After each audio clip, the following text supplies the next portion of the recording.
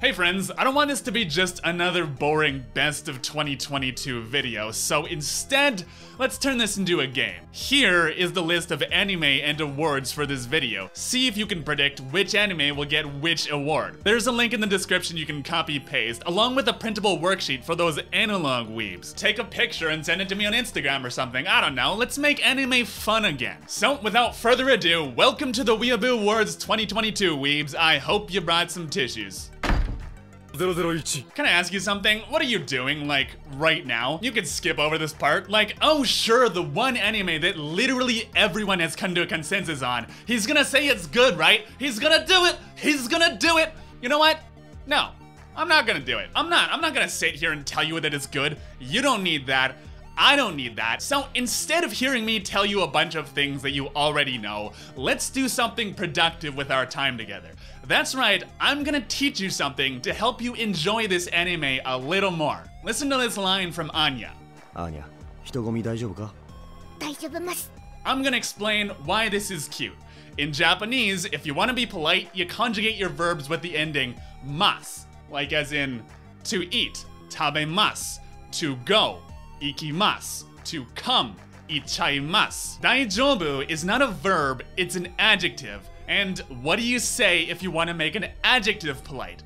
That's right, weebs. You say daijoubu desu. So when Anya says daijoubu masu, that's a mistake literally only a child would make. You wouldn't, and you've been learning Japanese for 30 seconds. Cute, right? There, wasn't that so much more productive than hearing yet another weeaboo gush about Spy Family? I thought so. So, here's your least surprising award, Spy Family. Go hang it up with your other 50 million awards, you fucking whore. 002. So now, let's move on to something a little less universally praised and hyped. Chainsaw Man. Okay, no, seriously. 003. Well, fall 22 was filled with a silly number of good anime. The summer was plagued with what I'm declaring as the official collective noun, a buttfuck of isekai. My attention always instead turns to the anime that try to do something unique, like Yurei Deco, which has a lot of interesting ideas mixed in with its somewhat on-the-nose premise about social media literally being society. But these out there anime tend to be kind of hit or miss, and Yurei Deco sadly ends up the latter because not only are both of its main characters just completely fucking insufferable, this anime fumbles basically every single interesting idea it has. Like, the moderators of this social media-oriented society remove anything negative from the network, so everyone is always happy, but then there's the character that can't not be sad when he loses his avatar because it's really, really important to him. Really? They remove all sad things from everyone's conscious, but can't remove anything even moderately important? What's even the point? What are you removing? Waking up late and missing the bus? Jesus. So to Yurei Deco, I present the prestigious A for Effort and also Illiteracy Award because effort does not start with A. I appreciate you, but maybe your parents should consider holding you back for a few years. 004. If Yurei Deco was kind of out there, this one is speeding away from us at the speed of light towards the furthest reaches of the visible universe because holy shit, dude. My only major gripe with the show is that it's the kind of story you expect to be some kind of interesting metaphor, what with its apocalyptic wasteland and exploding mushrooms and analog to radiation poisoning. Then you get to the end and turns out, no. It really is just a bunch of fucking nonsense. If it ever had something to say, it's been long forgotten, scribbled on the wall of whatever crack house the writers stayed at to come up with this shit as their plot descended into nothing even remotely resembling a coherent narrative. By most objective metrics, this is a terrible fucking anime, but it's somehow just so insane that it just about works. So, congratulations Sabikui Bisco, you get the several question marks and 1 exclamation mark award for utter lunacy. Try not to blow all your prize money on even more crack. 005 だ. Shadow House was one of those pretty good anime that got lost along the billion jillion absolute masterpieces that came out in 2021. Well, 2022 is somewhat less dripping from the fat load that was the natural and obvious result of edging all the way through 2020. So hopefully some of you had the chance to check it out this time around. Not that it's the most underrated anime of 2021, that honor obviously still goes to Shiroisuna no Akuto. I mean, look at me, I bought a fucking non-pornographic doujinshi for it. What the hell? But it's a shame Shadow House is so underrated because it did have by far the best ending theme of the year. I can't play it, but Leona is now one of my favorite artists. Her voice turns me on. Hey, I'm not afraid to say it, I sometimes think 3D women are hot too. I mean, listen to this. Listen to this. Oh my god, I think I just came a little. What's that? Anime? Oh, who gives a shit? If you like a slow mystery propped up by interesting world building and character development, you'll probably like Shadow House. Simp! Every year, I look at the degenerate house party that is the isekai buttfuck, and I see Ascendance of a Bookworm quietly sitting there and wondering how soon they can leave without offending the hosts. It's that weird kid that understands and avoids every little thing its peers do wrong, and yet for some reason still chooses to hang out with them. Ascendance of a Bookworm is the kind of anime that values slow character development and introspection over heavy action and big titties, focusing really heavy on one setting and one character who can barely even move instead of the traditional isekai kitchen sink approach. Hey, I just realized how well this describes Shadow House just now, minus the philosophical shit about the nature of man. Obviously, not for everyone, but I like you, Ascendance of a Bookworm, for you as well as everything you stand for. I was gonna give you the award for Best Isekai, but then I realized that doesn't make sense. So, congratulations, Ascendance of a Bookworm, you get the award for Least Suck Isekai. I hope it doesn't go to your head. 007 Isekai Ojisan is the rare anime where the girl sends the main character a picture of her in a swimsuit from middle school, and he deletes it immediately because he doesn't want to get fucking arrested. Finally! Thank you, Jesus Christ! Oh my god. One of those comedy shows that operates on the premise that literally every character is a fucking idiot, but this time completely tearing down the genre of isekai with it. I don't know if it had anything deep or meaningful to say other than, hey, isekai is kind of shit, but maybe that's enough. I appreciate you, Isekai Ojisan, so you know what? You get Isekai of the Year award for saying fuck you to isekai so very loudly. Thank you for your service. 008 There's always one anime that would be a contender for Anime of the Year if it weren't for the alarming amount of anime bullshit getting in the way of the actual story. This year, that honor goes to Summertime Rendering. I made my video on it about halfway through airing when the biggest offense was some moderate wincest. But how does the rest of it hold up? Well, it turns out there's smoke, there's fire, because there's one character who achieves immortality by fucking his daughter repeatedly over hundreds of years. What? Did I hear that right? Jesus Christ, here's your Cease Award, Summertime Rendering. You fucking earned it. Take it along with your Cancer Award for being holed up on Disney Plus of all things. Now, this might surprise you if you've heard my rant on that last anime, but hopefully not if you're someone who can leave their ego at the door and enjoy a great story for what it is. I fucking loved this anime. I know I go on and on about how fan service ruins stories, but this is exactly why. If you want to do a shitload of fan service, write a story that can take it, not one where it's wildly out of place.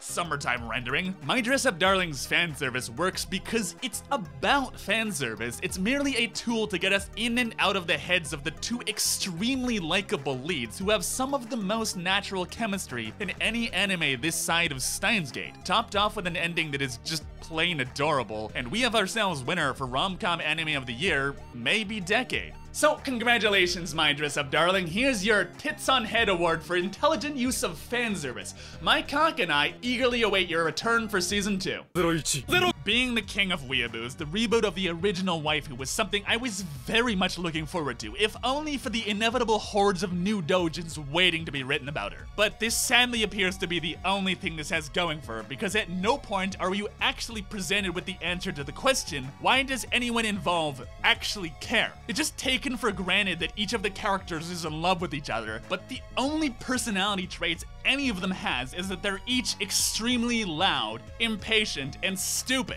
On one hand, all three leads being the exact same insufferable character makes them all perfect for each other, but on the other, why would I give a shit? Why would anyone give a shit? You can't make jokes if we don't have a reason to care about the foundation of the jokes. Jokes, I say, as if it wasn't the same joke introduced in the first 10 seconds and repeated every 30 seconds throughout every fucking episode. And if I'm being honest, I don't think even the show itself cares about it, because despite the stylish opening, it hasn't been modernized in the slightest, still taking place in the 80s with fucking cassette tapes and landlines with corded handsets. When is the last time any of you picked up one of these? Some of you probably aren't even old enough to remember them. If you're not modernizing it, why even bother? The original is sitting right there? What purpose could this serve? The only merit this show has is the one admittedly hot waifu, which it doesn't even have the fucking balls to show us naked. A painfully mediocre comedy that no one, not even the show itself, has any reason to care about beyond the aforementioned dojins. So, Urusei Yatsura, you get the Existential Dread Award for the utter meaninglessness of your existence. Maybe the alarming amount of hentai you will inevitably spawn will help quell the pain, or at least that's what works for me. But speaking of existential dread, Made in Abyss. Made in Abyss is one of those shows I really like, but was really hard for me to make a video on because it's pretty obvious what it's trying to say. I still did make a banger video, by the way, and you should check it out after. It's a giant sinking pit staring back at you, calling you, both a blessing and a curse that seizes you more powerfully than any poison and deeper than any illness. And once it gets hold of you, there is no escape, because nothing, not even death, is more horrifying than denying the screaming voices of every fiber of your being. Yes, Made in Abyss is a brilliant metaphor for a feeling many of us understand a little too well. The feeling that there's something you have to do, no matter if it kills you. It's what made me learn Japanese to move halfway across the world, fucking struggle as it was. Made in Abyss captures this feeling perfectly with this crippling sense of curiosity that gradually and perfectly pulls you into its awesome, beautiful world. I mean, I want to know what's fucking down there, god damn. So, Made in Abyss, you get the Schrodinger's cat award for your infectious curiosity. I'd ask you to stop if I didn't know that would drive me insane. Here's what nighttime in Japan looks like.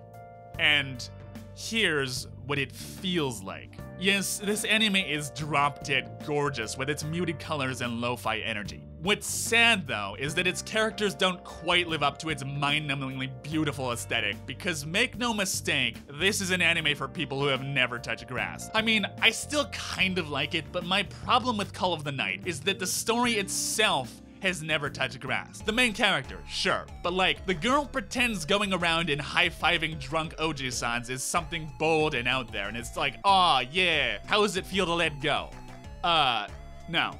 You're literally high-fiving a bunch of barely coherent drunk salarymen. How is any of this bold and kind of out there? What? You learn later that this is kind of the point, but this doesn't make this any less inane. The problem isn't that Yamori needs to touch grass. He's depressed and shit. I get that. He's not the problem. It's that literally almost every single other character and the show itself also needs to touch grass that makes it really hard to emphasize with the Yamori's sense of alienation, because it's just so fucking out of touch all of the time. So, Call of the Night, you get the Diamond Hands Award because it's amazing how one single aspect of a show can prevent it from completely derailing into a horrible train wreck. Barely. Take your prize money and invest in some Tesla stock, you dumbass motherfucker. Before I tell you about your boy Kongming, I really need to tell you how much I fucking love the band Tsuyobi no Campanella. The very first time I heard their music, despite not being able to understand a word Komai-san was saying, I knew there was something very, very special about this band. It's just this very unique, once-in-a-lifetime flavor of cool, and I thought if I learned Japanese, if I could understand just a little bit of the language that produced these magical words, I too would find some magic of my very own. If you're not familiar with them, they generally try to come up with a random pun based on some famous character or person, and then write a whole song around it. Think of it as the musicality of nonsense. I I love it, and I love their new singer who debuted last year just as much. She's adorable. So when I realized they were making an anime about a Three Kingdoms general who wakes up in Japan and discovers a sound he'd never heard before that's so beautiful it changes his entire life, my dick got so hard it could have burst through diamond. This isn't just exactly the energy of my favorite band, it's as if this was literally written for me, and the first episode didn't just live up to my expectations but fucking blew them away with its style, its humor, and seriously catchy OP. So, the low point of my year was realizing that this show fucking sucks. For some reason, despite being the goddamn title of the anime, it doesn't understand that the appealing part of the story is Kongming. Instead, it spends most of its runtime focusing on these random generic fuck-off characters that no one gives a shit about. Now, Kongming is supposed to be basically perfect, so he doesn't have a lot of room to grow as a character. But that doesn't mean you throw him away. What made this story interesting was getting to view all these characters through the lens of Kongming. Do that. Show me the story from the mentor's point of view. That's interesting. Instead, he hides in a corner and cries while we follow these losers around for 8 episodes, culminating in a finale that is not only boring and predictable, but also hilariously underproduced. Like, really. This is supposed to be a huge crowd in the middle of Shibuya, representing the consciousness of the Japanese internet. This. Really. This is like 50 people. You can do better. So your boy Kongming gets the ever-prestigious Asian Parents Award for Disappointment of the Year. You're far from the worst enemy of the year, but with how much shame you brought your family, you might as well be. Finally out of Weeb jail, we get easily the most anticipated sequel of this generation. Because it's just that good?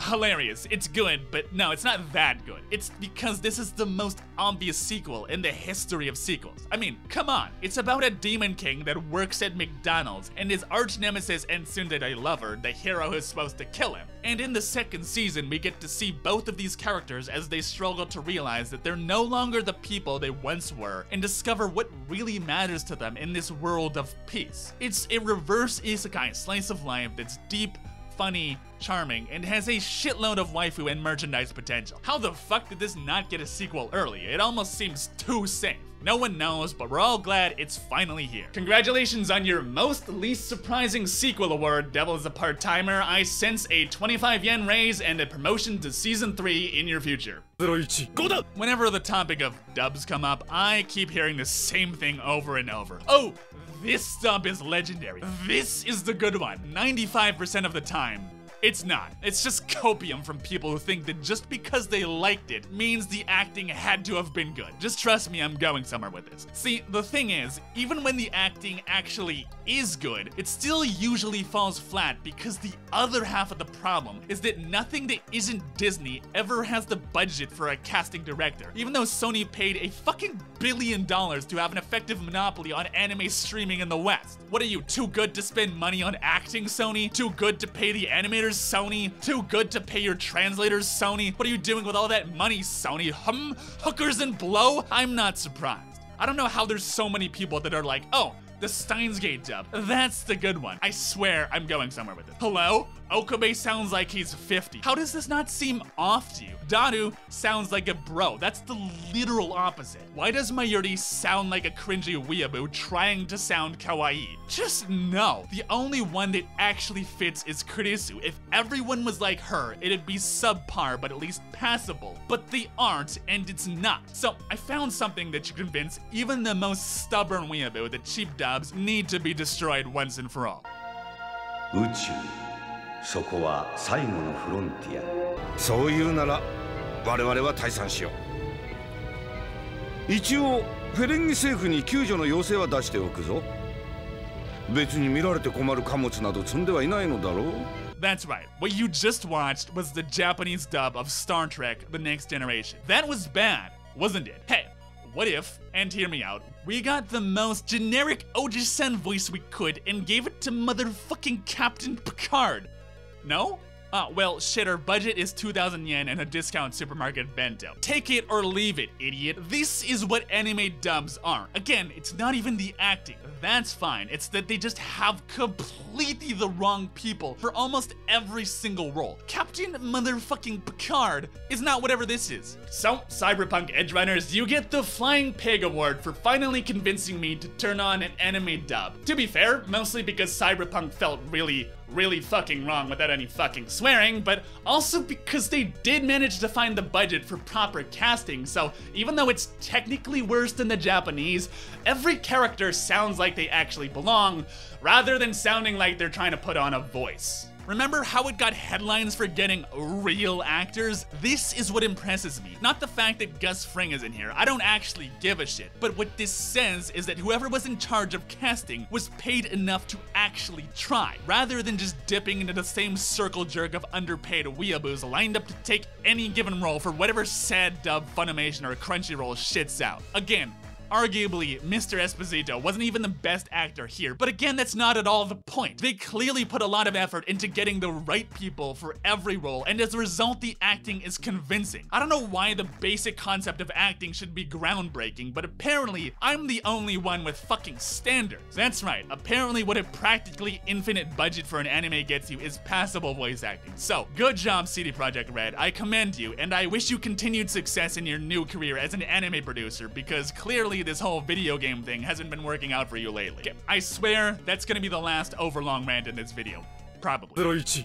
This might be another hot take for the less cool among you, but the case study of Vanitas is the rare anime that needed way more fan service. Maybe the extreme gay energy emanating from the two leads is the metaphorical garlic to the feminine sexuality in this BL vampire anime, but it's the kind of story that's somehow extremely goofy, and yet takes itself way too seriously and really needs some bouncing titties to tone it down instead. Which, to be fair, it does have, just not nearly enough for the kind of writing that went into this. So, congratulations, the case study of Vanitas. You win the My Brain Hurts for the one backwards criticism I never thought I'd have to give. Hurry up and take it so I can go lie down. A charming story about this weird little boy that lives alone, turning all of his social reject neighbors into this impromptu little adoptive family to look after it. Cute, heartwarming, and just silly enough. But sadly, there's only enough room for one endearing child protagonist on this year's top anime list, and that's the one with psychic powers. Sorry, Kotaro Lives Alone, you get the Overshadowed by Spy Family Award. Go sit in the corner and think about what you've done.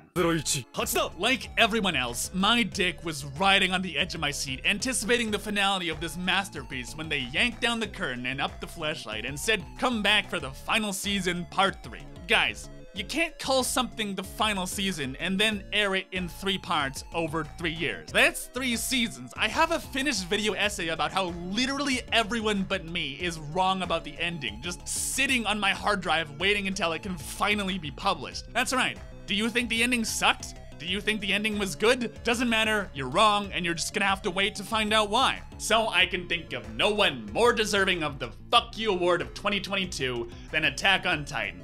I love you, but please eat shit and die. Stories like Made in Abyss are why anime is objectively the best medium.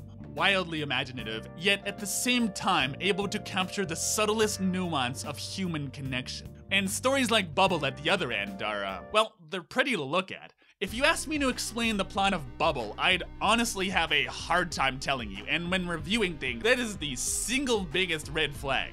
There's kids in a weird parkour zone and some mermaid cat girl, and then they like do stuff, I guess? Fuck, I don't know. What I do remember is that it's just so fucking gorgeous that even having said something so damning, I'd still recommend it. Want to turn your brain off and be dazzled by the magic of animation? Yes. That's all, just yes, with a question mark. And then one even bigger one when I realized this was written by Gen Urobuchi. Gen Urobuchi, you're serious. This is like the one anime writer I feel comfortable calling a genius. He wrote this, one of the most unremarkably confused anime I've ever seen. Well, I guess this is why I always talk about the voice of the story rather than anyone who worked on it, because fuck me, dude. Let's just move on to the award. Bubble, you get the Macross Award for being jaw-droppingly well animated, if somewhat shit. Speaking of Geno Tabuchi though, imagine Psycho-Pass if it was written to be what a bunch of 40-year-olds think is cool for Zoomer high schoolers. Now, you might think that sounds like complete shit, and don't get me wrong, it definitely is, but it's the kind of shitty that makes it like also kind of good in a way, kind of. Tokyo 24 definitely thinks it's a lot smarter than it actually is, but I'll be damned if I didn't enjoy it anyway. The writing is just ludicrously bad and nonsensical, but it's just well produced and coherent enough that it manages to actually work barely in a completely ironic way. Congratulations on your trash anime of the year, Tokyo 24. Be careful you don't catch fire from that dumpster you're standing in.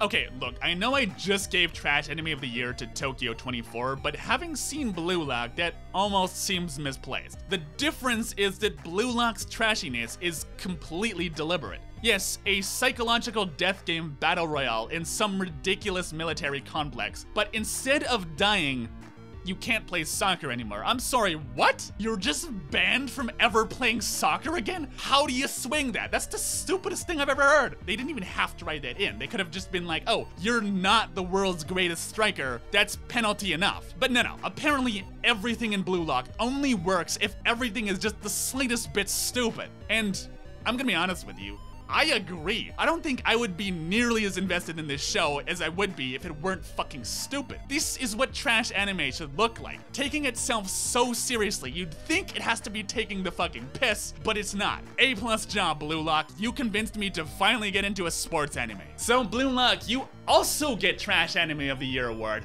On paper, it's exactly the same, but you and I know the difference.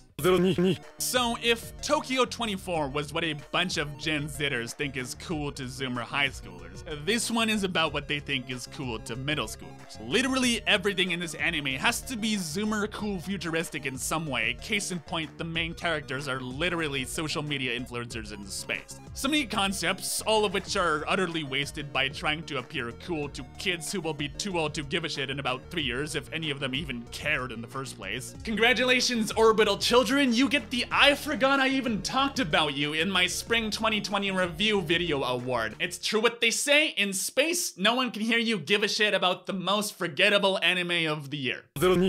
My goal for this video was to try and make as many dick jokes as possible, but I'm gonna be honest, for ranking of kings that just feels wrong, my pick for anime of the season Spring 22 is literally everything I want to see from anime. A thoroughly entertaining, uniquely stylish fairy tale for grown-ups about compassion and understanding. Somehow, also with unironically better action scenes than Attack on Titan. Ranking of Kings gets my thank you award for completely upending the genre of anime and showing us that you don't have to suck in order to be good. Summertime rendering. Mob Psycho 100 is even more everything I look for in an anime.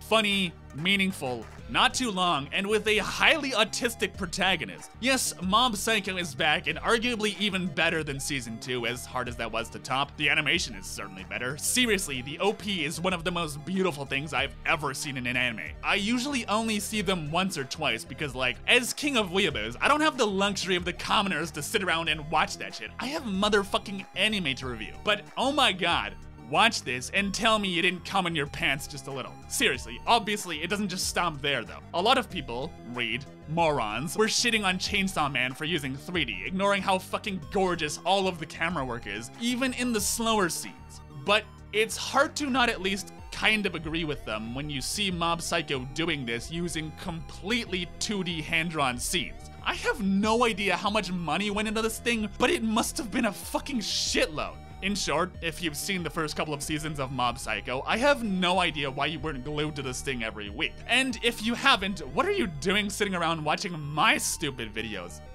Seriously. So yes, Mob Psycho 103 gets the Seriously award for, hey, stop watching this. The Eminence says, another delightfully trash anime where dude, Sid, makes up random conspiracy shit he thinks is cool, and by pure coincidence, literally everything he says turns out to be real. If you're like me, you might point out that this sounds a lot like Steins Gate, except for the part where this dude is trying to look as dull as possible while being as cool as possible, whereas Okabe is trying to look as cool as possible while desperately holding on to whatever shred of normal normalcy he can. So I guess it's like Steins Gate in that it's the exact polar opposite. Oh dear, I should really stop drinking before writing this shit. Well, that's not totally fair. The opposite thing, not the drinking part. I mean, they're both extremely self-aware and extremely funny. That's two things. Although it tries to be a little too silly with a few too many waifus to really flesh out any of the characters or do anything really meaningful. But I feel that's not really the point. It's just plain fun. How many other anime have an argument between two waifus' tits? I mean, come on. Ohayo, Beta.